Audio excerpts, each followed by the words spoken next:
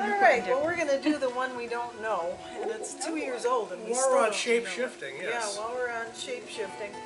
And this one has a sort of a happy ending, and the idea for this came from a couple places. I don't know how many of you have ever read the book or seen the movie Cold Mountain. If you haven't, it won't matter. But the one thing in that movie that really stuck with me was the elder woman living in that little shack back in the woods that you know, took the young soldier in for a while and nursed him back to health. And I was like, what the hell? What was her story? And so she was part of what went into this. And the other part was an episode of Northern Exposure in which Maggie has a brief fling with a very, very handsome man who can turn into a bear.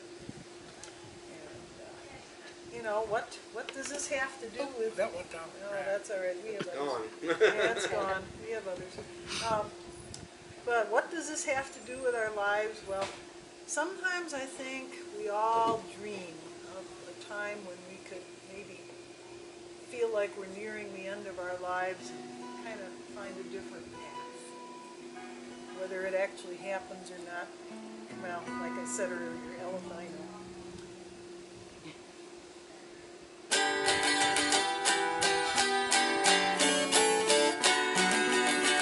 I was the daughter of a wild mountain man, mated with my mama. For to get himself a son, he stole me from her. When the moon was new in April, and he left for her a trade, good fortune, pelts and knives and guns.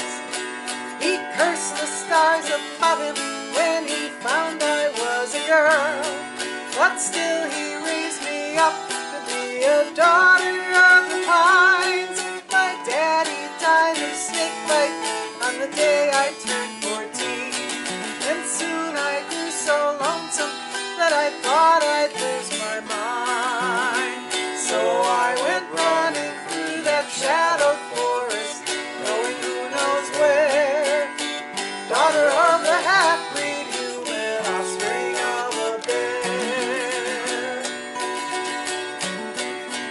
I stole a good dress from the farmhouse washing line, found myself a kind man, and he went and married me, lived in that same town, where I bore to him 6 babies, till the year I was a widow woman, turning 63.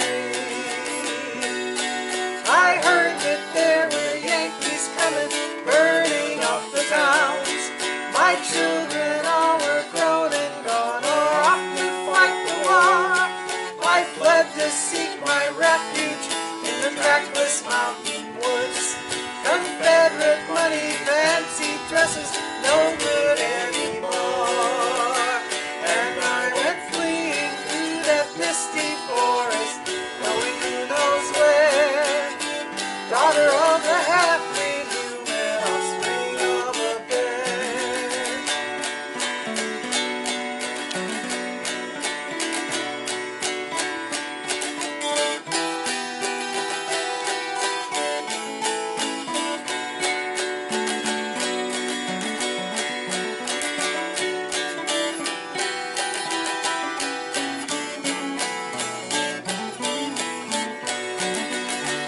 I lived alone there for the turning of a year, but the working weather made my old bones start to ache deep in the autumn.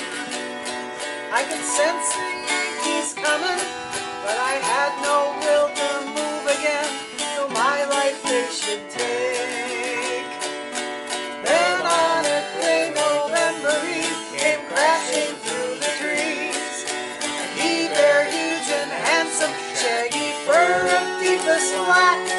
I had no fear to meet my fellow creature of the woods. I held my ground and watched him as he ambled toward my shack, and I stood waiting in that autumn forest, bound to go nowhere, daughter of the half-breed human offspring of a bear.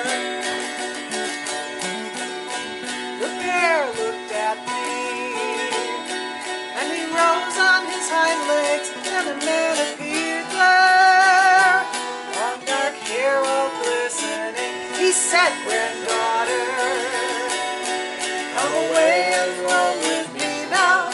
We will sleep the winter time away and frolic in the spring." I looked down at my body, it was covered with thick fur.